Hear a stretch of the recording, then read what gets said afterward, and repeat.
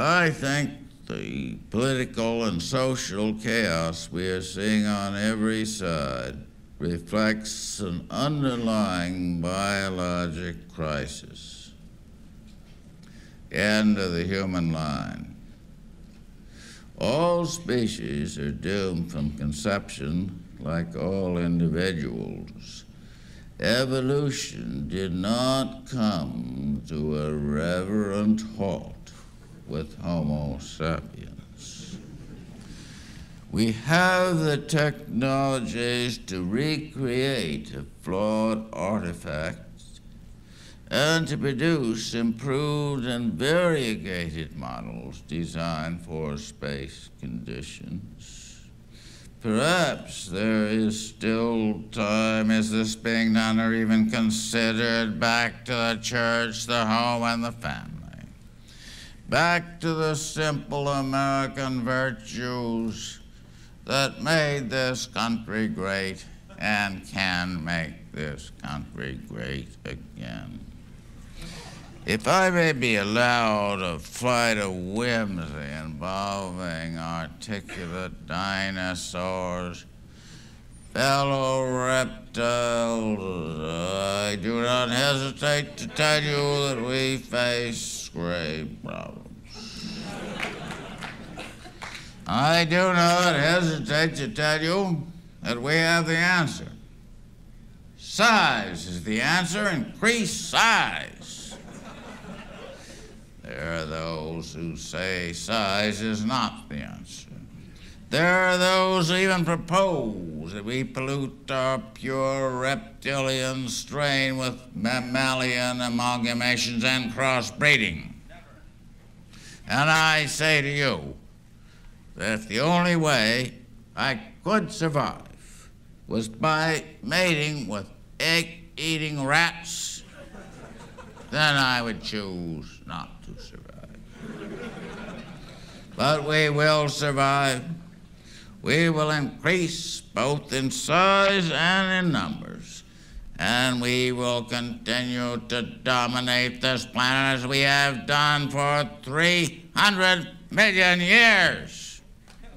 Bigger is better and biggest is best. Armored models thump their tails in earth-shaking applause. Herbivorous dens wallow and splash in swamp mud. Carnivores bear their huge fang dripping streamers of saliva in approval. But a wise old dine turns sadly from the TV and addresses his offspring. Son, it's the end of the line. We're ugly, idiot, bellowing beasts.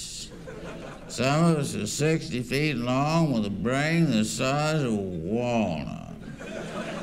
Where can this end? In a natural history museum, our bones gawked at by pimply adolescents. Say, I wonder how big his prick was. Their turn will come. Back to the home and the family, back to simple American virtues. Biologically speaking, the one direction you can't go is back. It's the law. Dolphins lived on land at one time. We know that because they have air-breathing lungs. Now that they have returned to the sea, it might be handy to reclaim their lost gills. No glot clump blighty, an evolutionary step that involves biologic alterations is irretrievable. We must now make such a step if we are to survive at all. And it had better be good. I have predicted that the transition from time into space will involve biologic alterations. Such alterations are already manifest. Astronauts stand to lose their bones and teeth in a turbot. If you don't use it, you lose it. A skeleton has no function in a weightless state. So what does the end result look like? Well, rather like an octopus or jellyfish.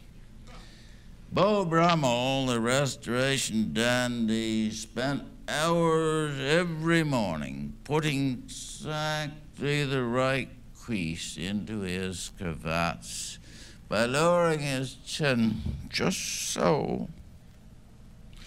Often his valet would carry out armfuls of crumpled linen. Our failures. So we can imagine the cosmic butler carrying out bundles of unworkable monstrosities, our failures.